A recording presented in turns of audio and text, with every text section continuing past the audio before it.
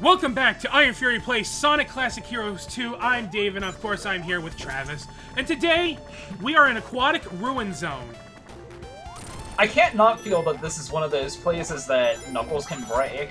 Also... Oh, yes, he can. Yeah. Tails can, too, because, although the name of the zone is Aquatic Ruin Zone, there's essentially two paths. You have the top path, which sees no water, and then you have, of course, the bottom path, which is all water. Yeah. And if you're smart, you will stick to the top path, because water and Sonic do not mix. Yeah.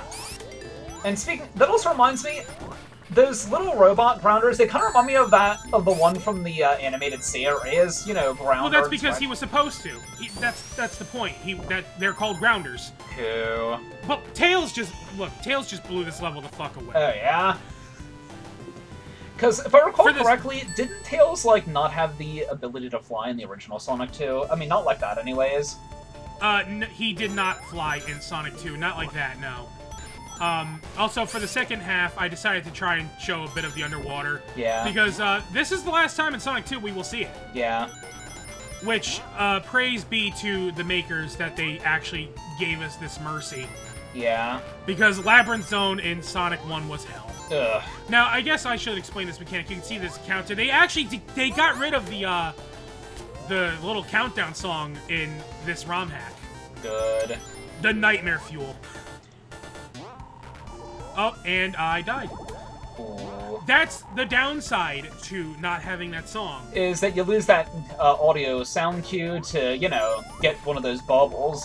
And I'm sure the fact that when you jump, that they all tend to jump and can probably grab the bubble from you probably doesn't help either. It does not help. Yeah. Anyway, I showed the underwater. Now we're breaking this level because, quite frankly, Aquatic Ruin Zone is one of the less interesting levels in the game, if I'm being honest. It's not to say it's a bad level by any means, but it's just, compared to everything else, it's just kind of bland. I mean, something I do like about this game over, like, say, Sonic 3 and Knuckles and some of the others is it definitely has some of the most memorable music. Yes, actually, I'm happy you brought that up, because now I can transition into some shilling. Over on the Superplex Bros website, I actually did a piece on the soundtrack to this game. It was the second ever Kick Out the Jams.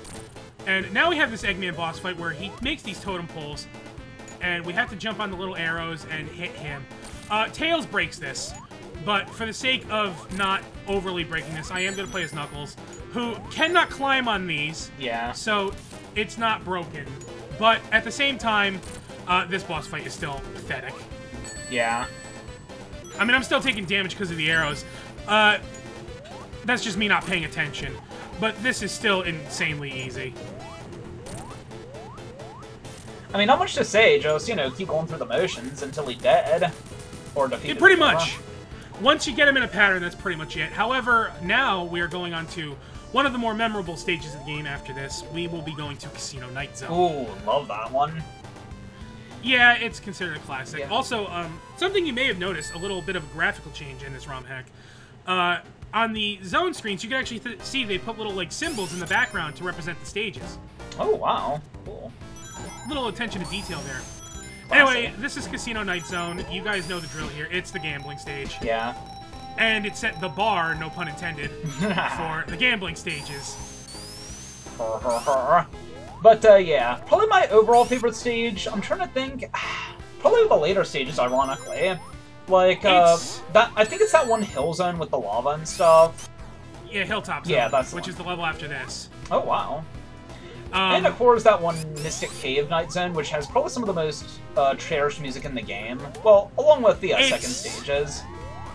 I mean, yeah. Casino Night Zone is my favorite zone to play, but Mystic Cave Zone has my favorite music in the game. Oh, cool. Same here, more or less. I love playing this stage, because, I mean, it's gambling. It's fun. Like, normally in Sonic, the whole idea is to... Oh, also, look at this. Look at Knuckles just breaking everything. Yeah?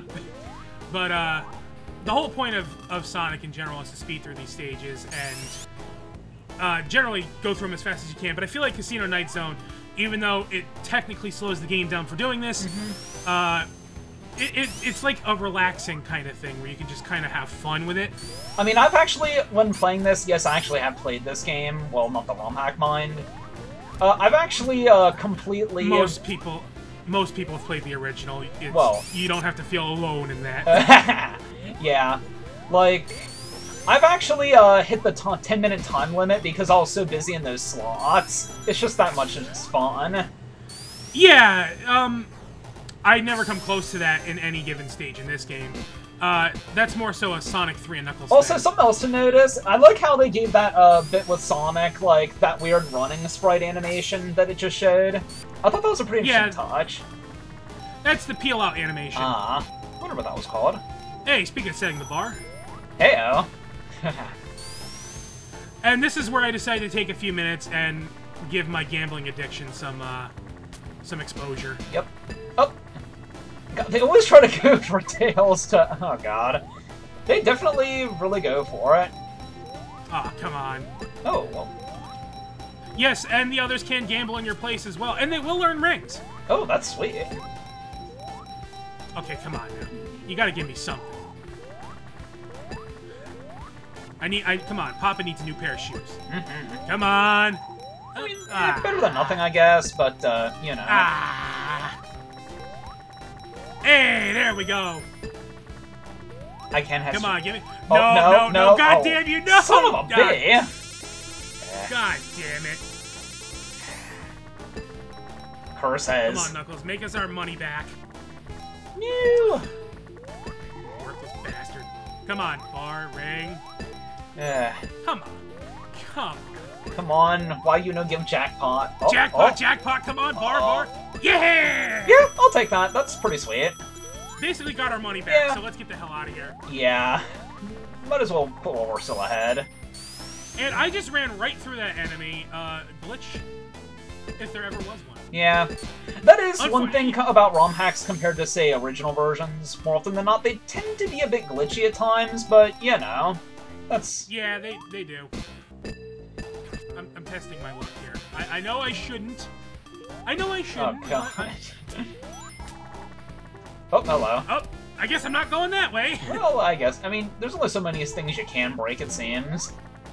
Whew. Yeah, and look at that. Just fly right over the rest of the stage. Yay, and a continue. I forget, so how often is it you get a continue? Like, how many points do you need, or what is it? 50 rings. Oh, wow. Yeah.